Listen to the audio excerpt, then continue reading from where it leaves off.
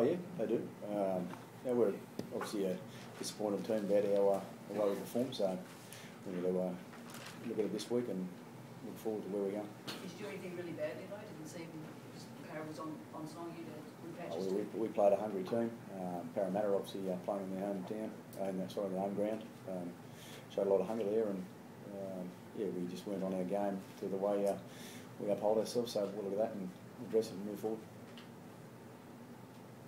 Just to take a bit of pressure off, there's been a long streak now going back to I think around 26 of last year. Having lost one, you've sort of got it out of the way. Is it a bit of a pressure bubble? No, not at all. We haven't even spoken about that as a team. I think obviously you guys are talking about it, but within we've had a bit of a chat about that performance, and it's not what we live up to. So we'll look at where we're going from here. What disappointed you most about the performance? Oh, there's a number of different things, but I guess where we uphold the way we go about things on the field is, we didn't complete well, and defensively they came at us hard, and we probably didn't defend as well as what we know we're capable of. So they're the things we can address throughout the week. What are your thoughts on the game, Greg? Yeah, it's like Mate said, we just didn't live up to our standards as a team, and just fundamental errors that came into our game that cost us at the back end, and they got a lot of big boys in their side and it allows their halves to play, and that's what they did to us tonight. And like we just said, we didn't play up to our standards. Do they seem like a different side? Do you agree? Like they seem to lift whenever they play in front of their home crowd. Yeah, well, Parramatta's they're a great side. No matter where they go, obviously they would have been disappointed last week against the Warriors, and we can see that they came home with a strong sail, and they continue that on against us this week. And like I said, they just outplayed us and out enthusiasm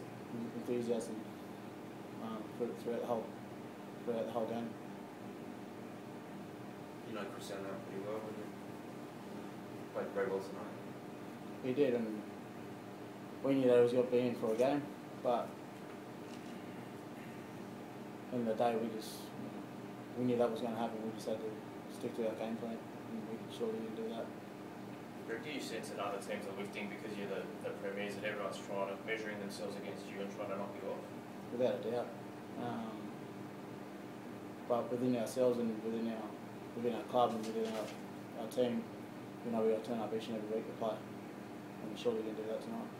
Is that something you've addressed as well, Match? Like the expectation, everyone else coming out firing, trying to knock you guys off? I think every game's, if you're slightly off, doesn't matter who you are, you're always in for a tough game. I think obviously people make reference about the premiers and all those sorts of things, but for us this is a new season, and we've addressed it in that form, and as shown from last year to this year, that every game, if you're 1 or 2% off, that you give an opportunity to the opposition, and that's exactly what Parramatta did tonight. We gave them a bit of opportunity there, and they played well.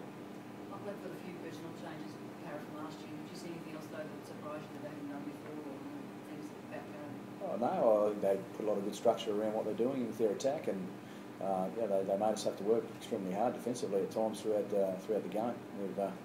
You can see that they're gelling with their combinations and those sorts of things. So again, they're a young, enthusiastic team growing, and we're obviously looking at how we're playing. We're exactly the same. We've got players that have come in, and we're looking at being better in areas. And obviously tonight was definitely one of those nights that we need to be better.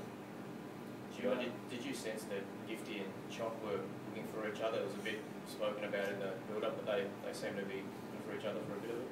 Well, there's battles right across the field each and every week, and I think you guys just made it more than what it was. I know Gifty's out there to do a job for his team, so it was Chop. Unfortunately, we just, as a team, was on the wrong end. You guys did have quite a few good individual performances yourself, and Glenn in particular. Obviously, it doesn't mean anything. Can you put your finger on what didn't click as a team? Oh, look, we'll just go back and have a look at ourselves, good thorough look at ourselves, and proceed from there. But in terms of tonight, I think, we just didn't stand up as a team. Do you know much about John Folau? Did you see him play before? John Folau? He's got a good right foot. Did you know that before tonight? Oh, a little bit, but it's lethal. Thanks, guys. Thanks very much.